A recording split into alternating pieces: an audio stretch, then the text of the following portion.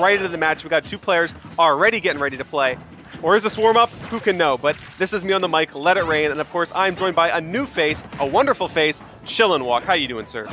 You know what, Rain? I'm doing pretty hot. It's been a while since I commentated Smash. It's also been a while since I saw me Brawler getting in, because right now Micro is putting in some good damage coming in, already at 66 so far, and already racking up with a good amount of advantage state. Yeah, I mean, when you look at the characters, it's just like, hey, I could just shot put all day, all night from the center of the stage because, hey, free projectile versus a sortie, free money, man. Yeah, definitely interesting that he actually opted to go for the grapple instead of the other side B, where it works really well during tech situations. But right now, we take a look at Frost. It is a better matchup when we take a look at the sorties versus the Mii Brawlers. Definitely liking that up B option, though, from Micro, as it is a pretty solid kill option. 3 kill options and up smash for the first stock. Yes, sir. Yes, sir. And I like every time you see me on here, it's great that's online because you can see how they customize their characters. You don't get to see this offline very much, but everyone has a fun little Mii that they like to decorate themselves with. I could not tell you what Micro's Mii is supposed to represent. Maybe it's them. Maybe it's a favorite fictional character. Who knows? But they're letting it fly, and I like that. And speaking of Mii Brawlers, man, we do have the Tifa costumes coming in for the new Battle Pass, so I'm excited to see some people going with Tifa, as Frost taking the first stock from Micro with the solid up B out of shield, so looking good on his end. Yeah, free up a Yeta shield. Hey, if you poke my shield, you're going to eat, 20% for it, so it works just fine. But then, ooh, my goodness, quick, fresh combos. I'm liking what I'm seeing so far from Frost. I mean, this is what, a loser's semi-final match in the current bracket, so it's interesting to see these two show their stuff really strong. And oh my goodness, speaking of strong, that punch is a deadly for Micro. Yeah, definitely enjoying Micro, calling out Frost, especially on the way he wants to land with those uppercuts here. Looking really good as he managed to take one here. Has to get back on the ledge, and I'm a little bit worried on how he wants to answer back. However, when we take a look at Frost's playstyle, man, he's getting caught out. Usually, as a sword, you want to space everything out, but he's getting a little bit too antsy and rushing down the Mii Brawler. I mean, take a look right now, man. It looks like Frost is just losing a lot of momentum in this match. Yeah, a little bit of spacing is going to take you a long way as a swordie, and right now, Frost lacking a little bit in that department, but, I mean, you got to get props to Micro. I mean, doing a great job closing in the gap, doing a great job kind of closing in on this Chrom, and pretty much one solid stock lead, and we're going to see how it's going to develop. Yeah, that's why I really enjoy the way you want to play, but you cannot recover in that sense, especially facing F smash. And now Micro down to his last dog, but so far the momentum has been shifted now. It's back to a little bit of an even state. Micro already getting a big advantage, and with a gigantic up B with the uppercut, already pushing Frost at 106.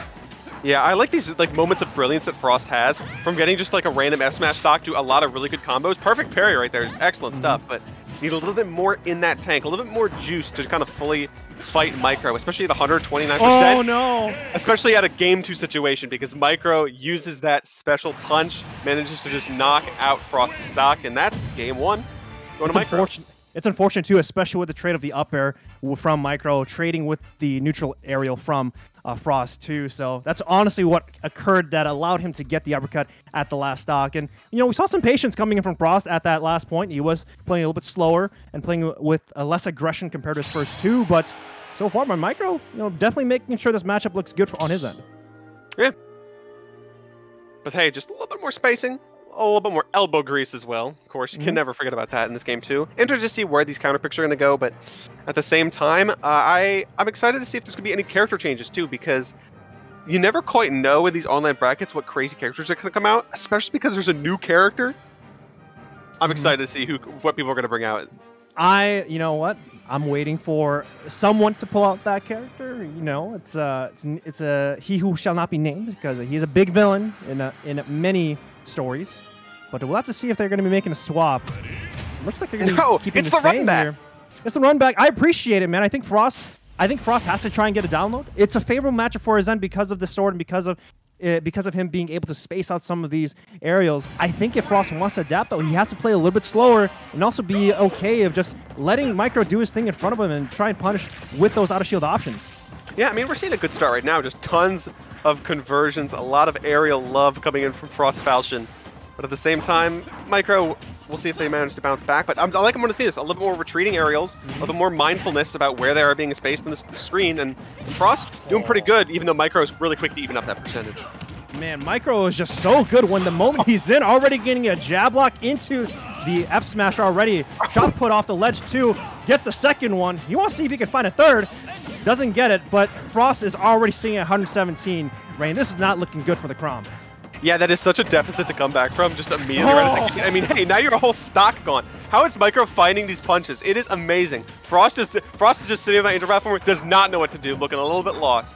I mean, you can already tell he's a little bit shaken, especially when he's taking a little bit of breather on the Angel platform, man. And honestly, sometimes you're going to need it, especially in these ledge trap situations. It's just so much more favorable, but the moment Micro gets in, he converts all that damage just so well. Already building up a good amount of percentage coming in. It's just going to be on Frost to try and get an edge guard, and he definitely does. It's definitely much needed, knowing that this game is basically almost at even point.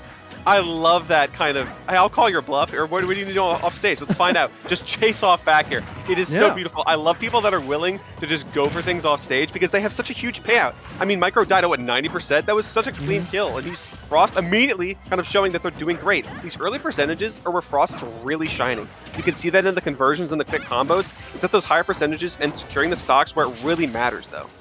It is interesting that Frost is playing more of the ledge trapping game instead of the edge guard game, knowing that he actually could just short hop drop off the ledge and then go for a counter that will stop the active hitbox from Micro's recovery. So Frost playing a little bit slower, playing a little bit more of this ledge trap game. I really actually want to see him go for more of these edge guards because it's worked well in that first stock and it's definitely worked well, especially in this matchup that punishes the Brawler's recovery.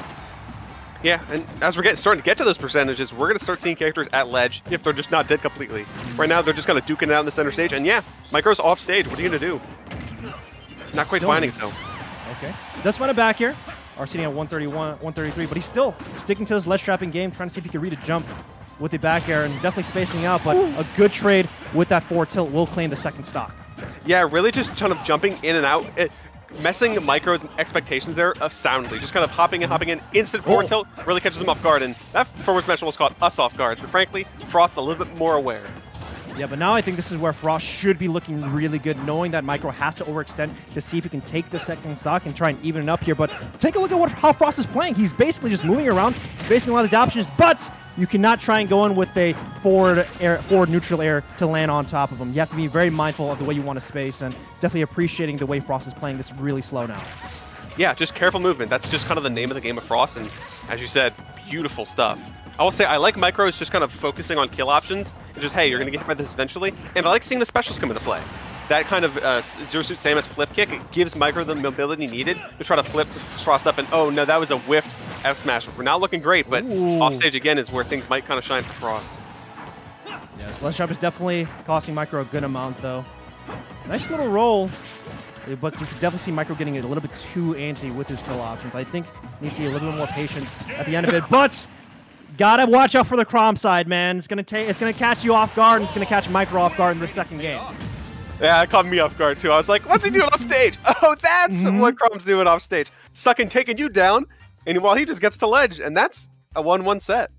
Yeah, and I actually really appreciate the adaptation that actually came in, Rain, from Frost overall in that match. You know, the moment he got that edge guard in that first stock, it kind of looked like he had the ball at that point. Clean second stock overall, and then the third one, because he was a stock up, he just, you know what, let Micro do his thing. Micro's the one who has to overextend in this matchup, and as long as he's trying to throw hits out, it's gonna whiff. Chrom can easily punish with that sword that he has. Yeah.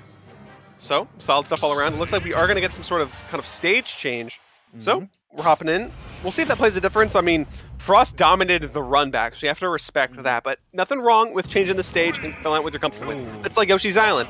Definitely different. Tri-plats, a little bit of slants, but still a lot of potential for both characters here. Because, hey, Chrom excels at this stage too. So chill and walk. Who you got? I'm actually not too sure. It's honestly, with game one, going into game two, and they're both trading here, we just have to see which one can actually get the early momentum coming in. It is a smaller stage, so Micro might be able to find a little more opportunities, but as you said, man, the short ceiling in this stage can definitely prove bad for both of them the way they want to play. And you already see them not wanting to stay on these platforms because they know the risk of the ceiling. Yeah, ceiling's absolutely detrimental. I mean, if you see in Micro's playstyle how they were getting that punch, that special punch, just in both games, not quite killing off the top of PS2, but with an extra platform up top, it is certainly possible that Micro can find it. That's what I'm talking about right there. That is what Micro is going for. So you need to keep an eye out if you're Frost. Yeah, the timing is pretty tight to get the down throw into the uppercut. As confirmed, he managed to get the last air dodge. But speaking of uppercut, man, he already takes out the first stock, and that's also sitting pretty too with 40% in his pocket.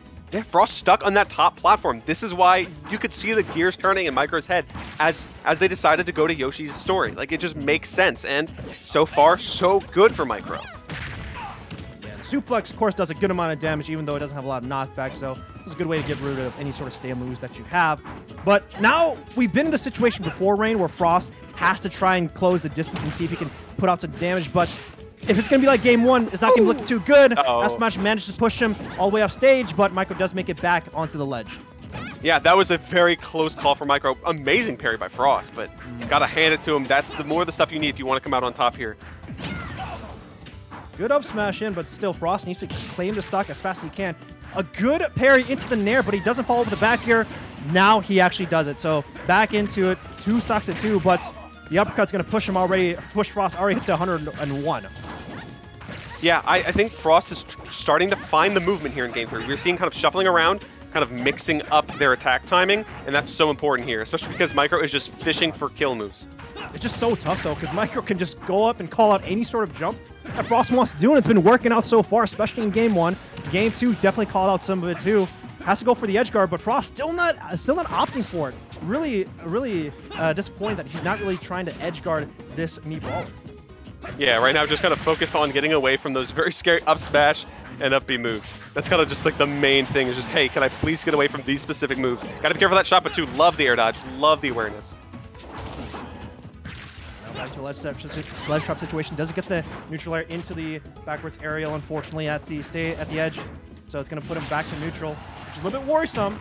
But Frost getting hit with the shot put on the recovery. A little close though.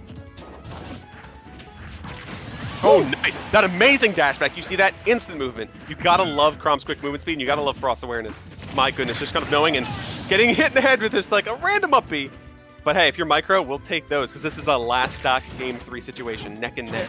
It's actually crazy, though, that Micro's down to call out a lot of these jumps of what Frost is throwing out. And that's why it's so cool to see him actually, you know, we'd say it's random, but he's actually making some pretty well-rounded reads, knowing that Frost just wants to play in the air and wants to jump up in his face. So definitely a lot of good call-outs. I mean, it's working out so far. I like Micro as we now understood just going to hold shield with Chrom up using your ledge. Oh. But that is off the top, and no! Frost is actually living. 98% though, very scary. Still very scary at the end of the day for Frost, because he has to see if he can close the distance. 98 and 108 right now. Back into disadvantage right now. Good up air strings into the back air. Doesn't unfortunately call out the flip jump on him. Yeah, a lot of kill moves are on the potential from the Mii Brawler, but at the same time, Chrom is an explosive character. It's neck and neck though, Rain. Yeah, 30% difference. Oh, yep. Up smash though, just barely. Frost kissed that blast zone, but came back for more. At 140%, I'm not sure if they can survive one more hit. And yeah, it's the shot put from Micro that manages to take down Frost in that neck and neck Game 3 situation. That shot put catch a lot of people off guard, Ray, not gonna lie. We don't really see the shot put be used when it comes to the Mii Brawler kit. Well, we do see a good amount, but I know a lot of other Mii Brawlers like to change up the kit overall, but that's where we take a look at the Mii's itself. It adds a lot of fluidity in the way they want to play, because at the end of it, you can always just swap out to another Mii Brawler, but you could also change out the kit overall. I'm definitely liking it so far.